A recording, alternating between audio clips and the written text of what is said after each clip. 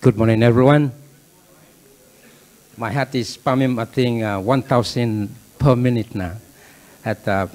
Please bear with me. I'd like to acknowledge the organizing committee for working around the clock to pay for my passport, my trip to here, because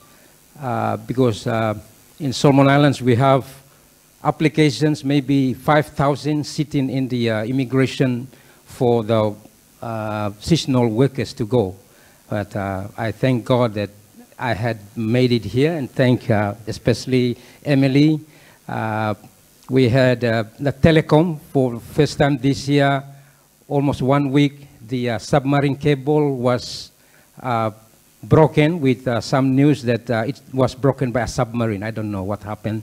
So I couldn't know that my passport was ready because I'm staying at the province where I couldn't know what is happening at the capital. But I made it here, and with due respect, I have to put back something out of this conference bike. And before I start, I'd like to acknowledge Cooper as well. We knew each other 4 years through his effort to find someone in the Solomon Islands doing bees, and not until last month he came and I put a face to a name. Thank you, Dr. Cooper, for having me be here. I have two colleagues that came with me as well. Rodney, can you stand up?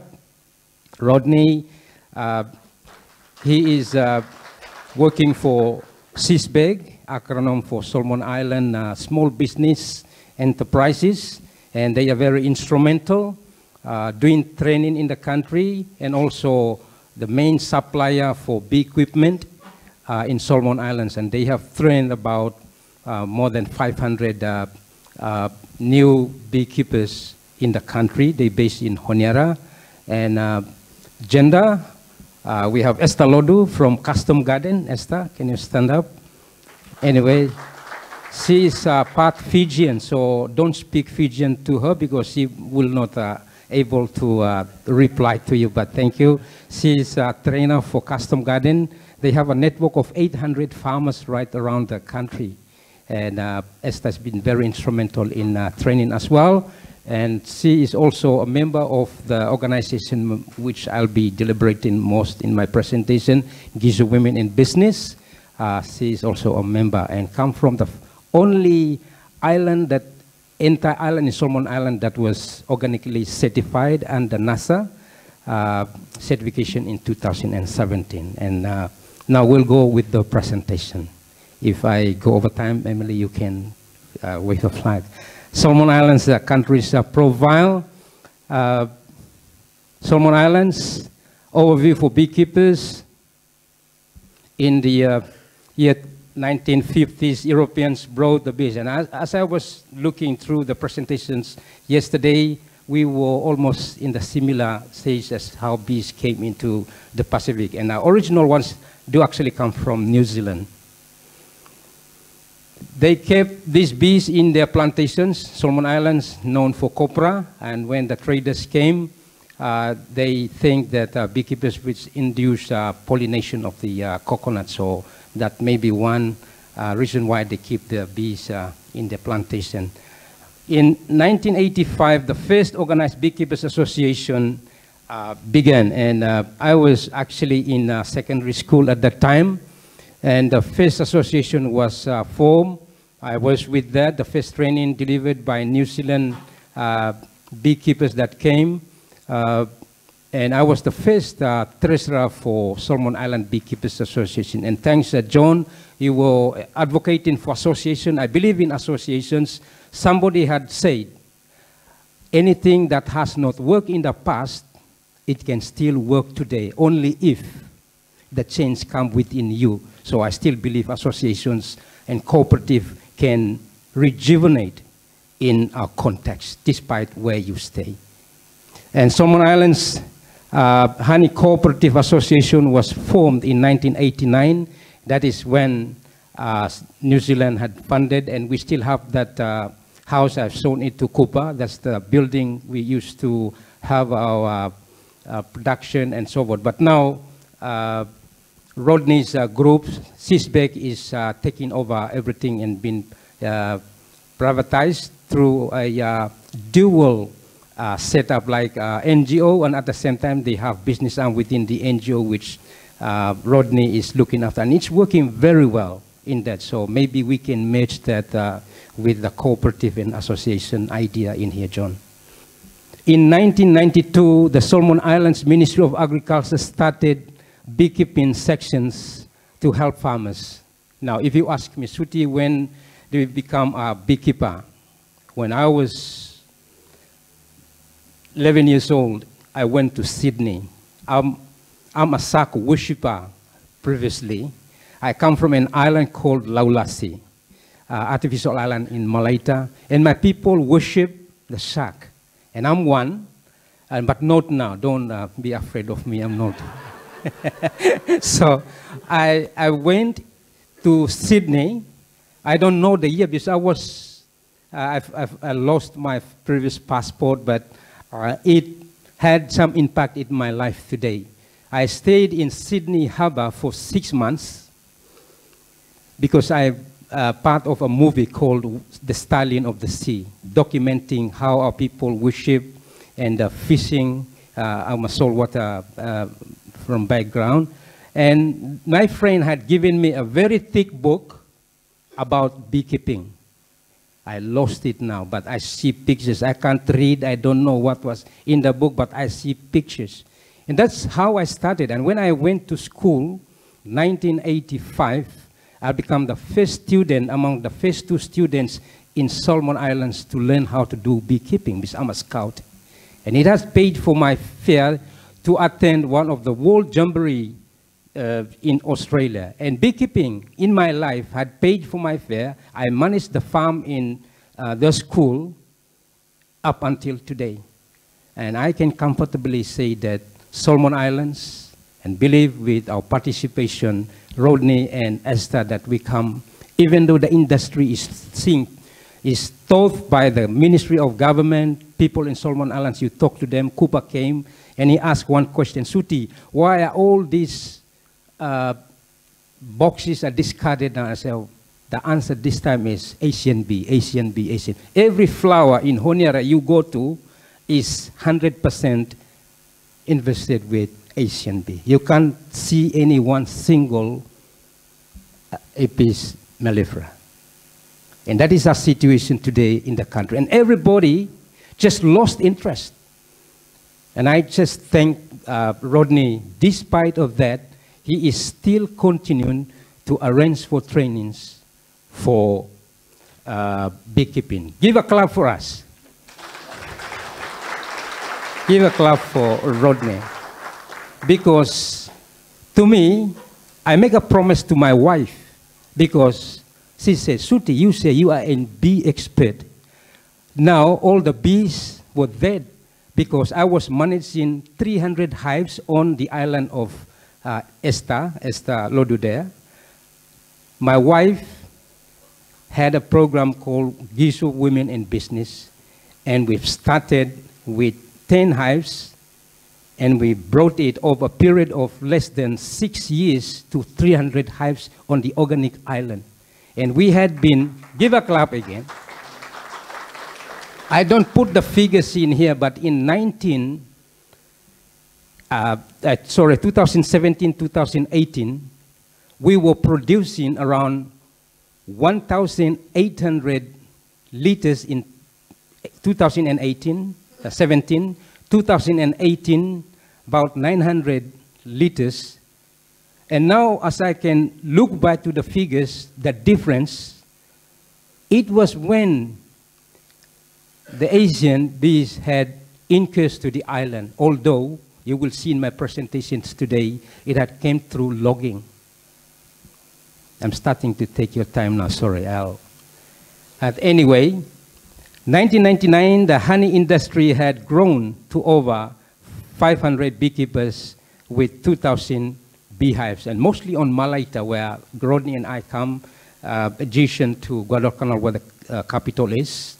This hive produced about 75 metric tons, or 75,000 kilograms of honey And sadly, as today, last year, Rodney recorded probably around how many? 2 ton. So it's significantly run down. It maybe is too small for you to say there, but those are areas where we have the current estimate of figures there. And one thing I would declare here bluntly, that when Cooper came and we went to the Ministry of Agriculture, we were talking with the director, do you have figures, data?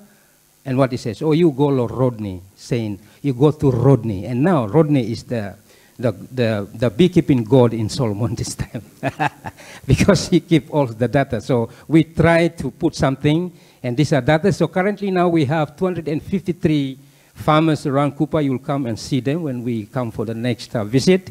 And 973 hives in most of the areas which are not invested with Asian bees. So mangrove honey, thank you, Salote, for the presentation yesterday about branding. Mangrove honey, that is my wife there, Esther Suti. She's the founder and director of Gizo Women in Business. And that hive there has a small history. When I was keeping bees in secondary school at St. Joseph's, Tenaru, Guadalcanal, 88, I graduated from the secondary school, going on for further education.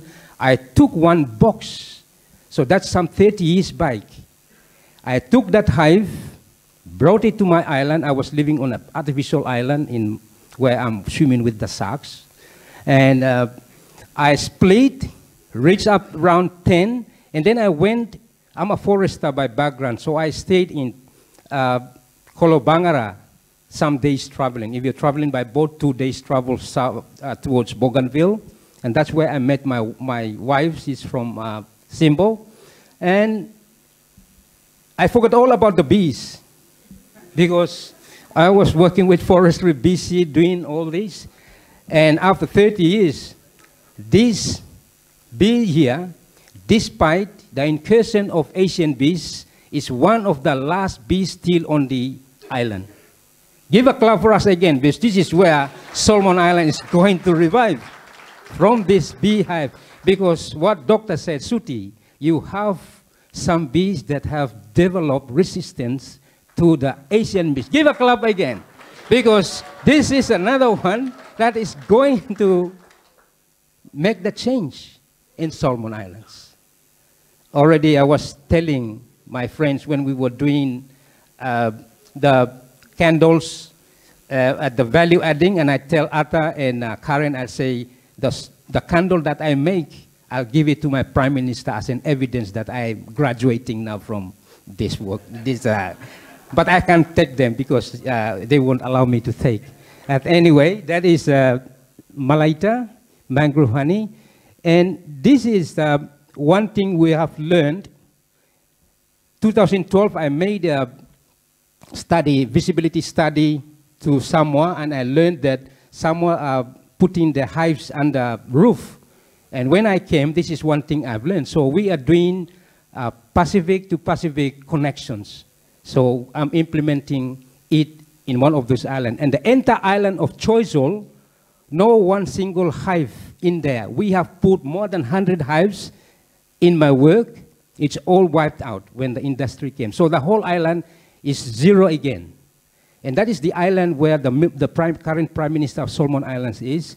And he had about several hundreds back to zero too on this island because of logging.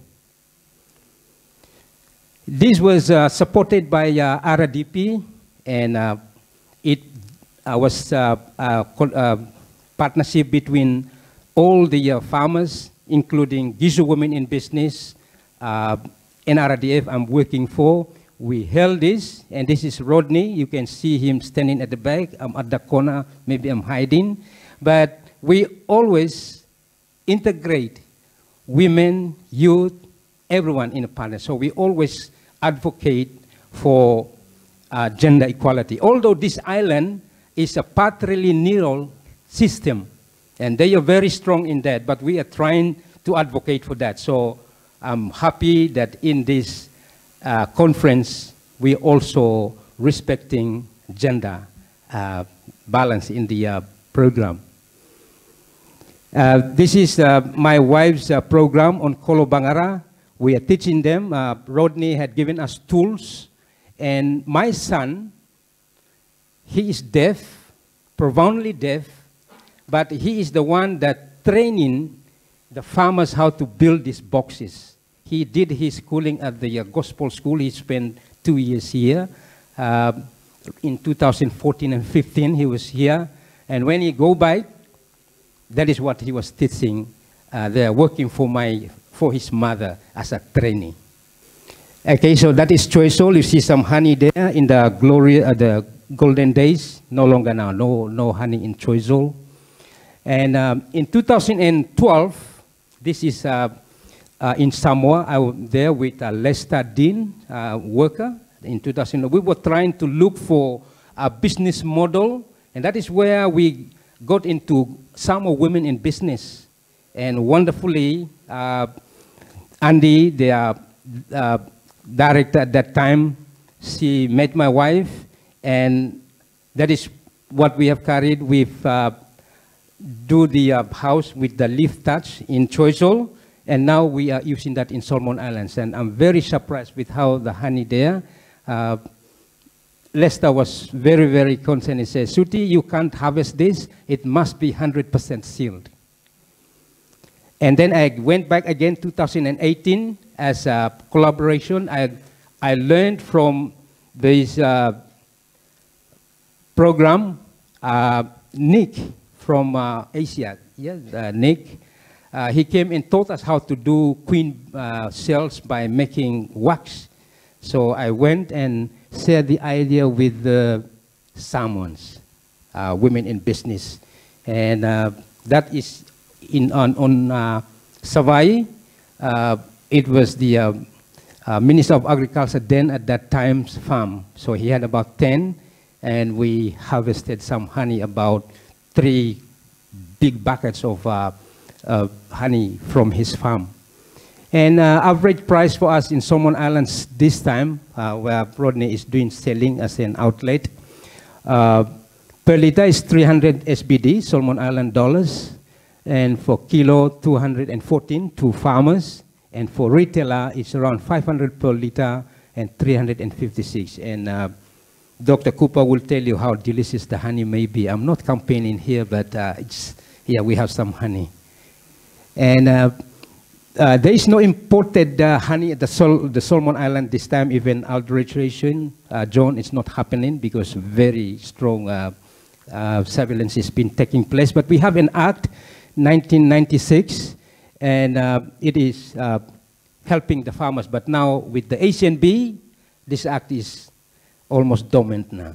So we go back, 3 of us will make sure we'll make use of this act that is in the file somewhere in the Parliament. Main market outlets, Suibaea, that is Rodney's organization, WIBD, my wife's organization, Gizo Women in Business, Laho Honey from Ulawa, Hypochem, one of the Hypochem pharmacies in Honiara, Plaza, Musiboko, and the bulk shop. There is big market. One bucket you bring into Honiara, they will just break it somewhere at the wharf because they are very desperate for it. 2017, Solomon Island, WIBD, my wife's organization, and Lodu from that island, they have earned this certificate from NASA, including honey as one of the products for under this certification. 1917, Esther, my wife is there. She won the Central Bank Award for beekeeping because of organics. Give a clap for my wife as well. I'll tell her that the organization, the conference had clap. And today, she is using honey from my hive at my home, 30 years back, still producing, to make tonic drinks. Because of organics, she is making other products you will see here, but She's very creative. Next time maybe she will come. She even went to Samoa on the forum 2017 to showcase the Simbo products, organic products, including honey in Samoa. And this one I asked Rodney to come. Rodney, you just come, please. We have a few minutes for you. Just come. We want to hear your voice. Come. I'll just run through. Yeah. Give a clap for him. He don't want to come, but I'll give him this. Well, thank you, Suti. I think just the opportunity for big honey in the Solomon Islands. In 2018, I went to New Zealand and PTNI, a program Pacific Trade and Invest. And I was fortunate to have a talk with some of the buyers there. And they want our honey, especially all the Pacific Island honey. 3 buyers are interested to buy 2 chain supermarkets and 1, what you call, they only go for the expensive thing. They ask me if I can supply a consistent supply for 2 times a year, like a container, 40 foot or 20 foot, and I said, oh, I can't do that. In the Pacific, it's hard, yeah, because we don't do bee farming commercially here. Most of the farmers are doing it just for their interest. Subsistence is also one of the things the farmers do their bee farming. They only sell whatever they want to sell and keep most for themselves. So this is Rodney's label, and we have our moisture content in there. We said the nearest we can get to the best is 18. Maybe one batch was 17% water content. But we are trying, we'll try to beat New Guinea. Yeah? Okay, so this map here is very interesting. The legacy of Asian bees into Solomon Islands, they are trying to justify, but it has come through logging. So these are the islands of, yeah, I don't have a thing here, but Malaita there is where Rodney and I came. Western Province, that's where Esther and also my wife came, and I'm living in there now. We have Choiseul up there, that is where the Prime Minister's island. The whole island contains maybe about 500 hives in the past. Today, as I'm speaking, nil. Isabel has in the past, today, nil. Probably maybe 1 or 2 now, they tried, but it should die. Makira there has logging.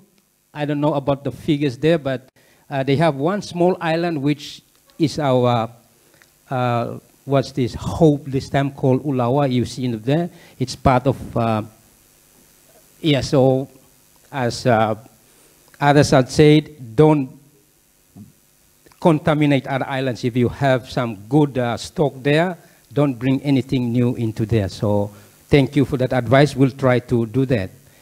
And Asian bees, they thought that it came to Guadalcanal by 2003. And now, from 2003, about 20 years down, almost Solomon Islands, big industry has all wiped out with the exceptions of the areas there. So we are hoping that we will have something. You see the red lines there, that is logging roads on all the islands. So if I can go back to there, you see all the loggings in there, except for the yellow one is the plantations. All the blue are the logging concessions. So it's confirmed by the red lines. Almost all the islands is red like that. And it's been a big concern for us as beekeepers.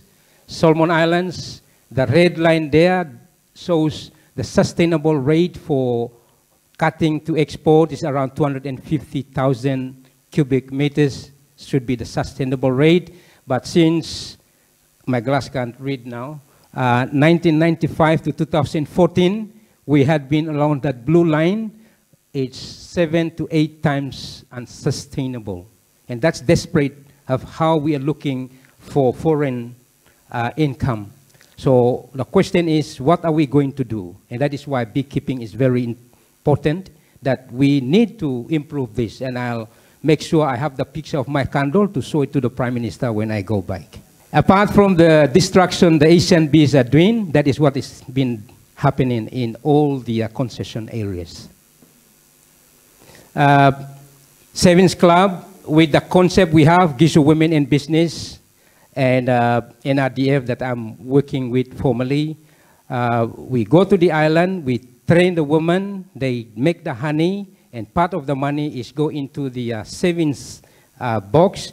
And this is the kind of box you see. You see 3 locks there. All the 3 locks, 3 different women keep the 3 different keys, and the box is kept in a different house. So that one key you go and try to open, you can't.